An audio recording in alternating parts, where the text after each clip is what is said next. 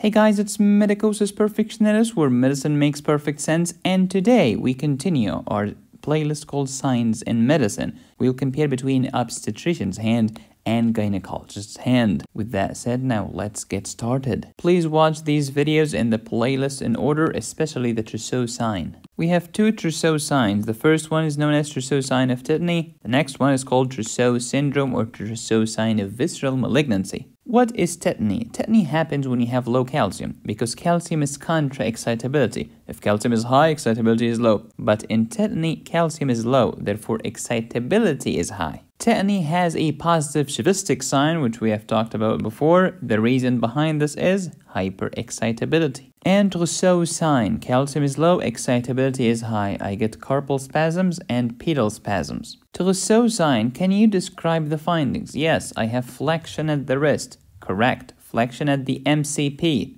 Excellent. PIP extension and DIP extension. How about the thumb?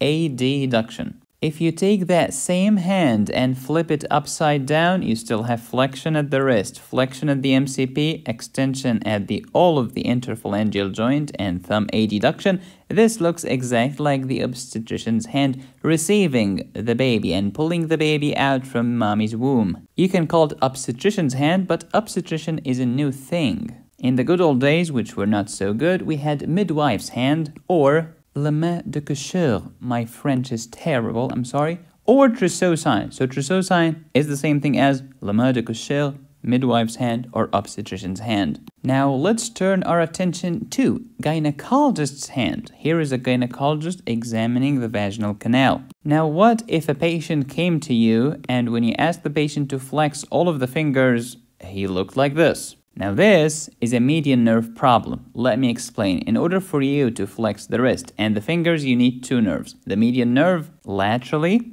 and the ulnar nerve medially. This patient was able to flex the last two fingers, but was not able to flex the lateral three fingers. This is a median nerve problem. You can call it the gynecologist's hand, median nerve palsy, Pope blessing, like a pope blessing his people, the papal sign, and benediction sign. These three mean the same thing. You can also call it gynecologist hand, and the cause is a median nerve problem. And this is a question to ask your professor. Hey professor, what's the difference between the obstetrician's hand and the gynecologist's hand? If your professor was able to answer it, I will retire from YouTube and work as a whopper flopper. Right now, I have a 50% discount towards anything on my website. Use the promo code HALF, available for 17 students only, at medicosisperfectionalis.com. My favorite course on my website is the Antibiotics Course, in which we discuss antibacterials, antivirals, antifungals, and antiparasitic drugs.